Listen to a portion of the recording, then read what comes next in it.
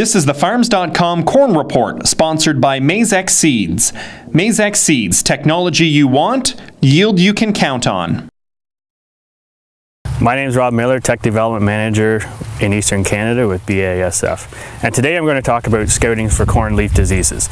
So you can see we're in a field north of London here. It's middle of July. You can see that this corn is a little bit behind schedule, and later planted corn is more prone to getting leaf diseases just because it's pollinating later on this season. During that grain fill period, when the nights are a little bit longer, cooler, it's more prone to diseases during that critical grain fill period.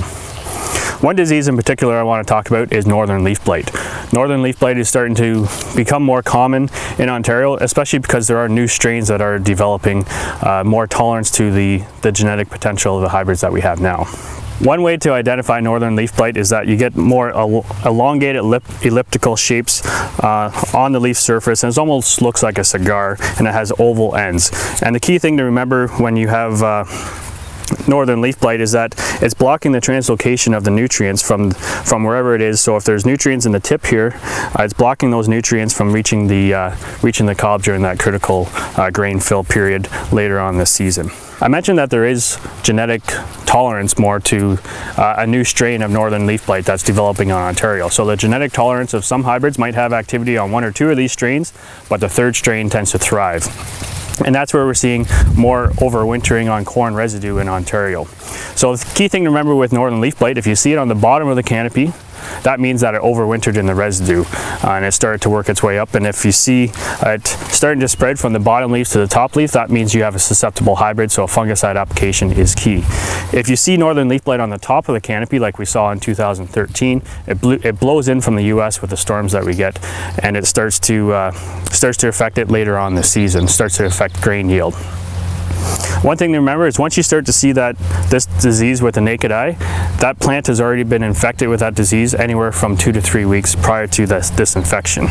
We inoculated these plots, and it's surprising that how quickly it spread just in the 2-week period after we inoculated these plots. Usually it takes 3 to 4 weeks to spread, but the weather conditions that we've had, hot, humid conditions, now we have cool, dry, or cool, wet conditions as well. It's not kind of a microclimate in that corn canopy for disease to develop. There's lots of moisture in the ground.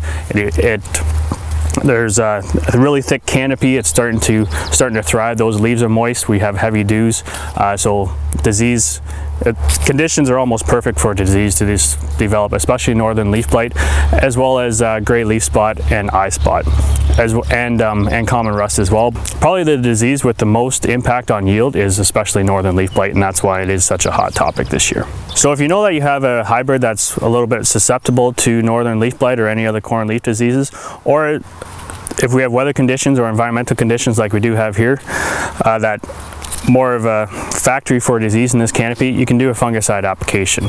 Key timing for a fungicide application is at that early tassel stage. So once you start to see the tassels emerge, that's the timing where you get your best return on investment with using a fungicide. And especially if you have Northern corn leaf blight, or if there is a risk of it, you want to use a fungicide with 2 modes of action, such as Preaxor.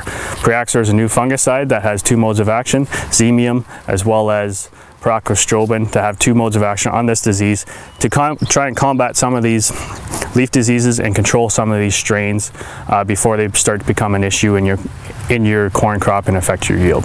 This has been the Farms.com Corn Report, sponsored by BASF Seeds. BASF Seeds, great seed, great people. Harvest the difference with BASF.